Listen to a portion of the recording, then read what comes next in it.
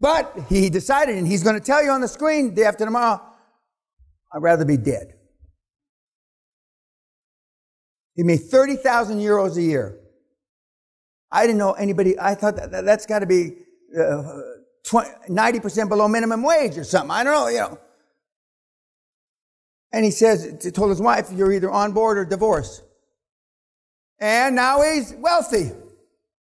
He's the second largest hospital owner in fucking Hungary.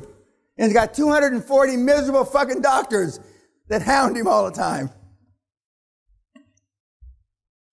Well, when you're all in, and I was all in.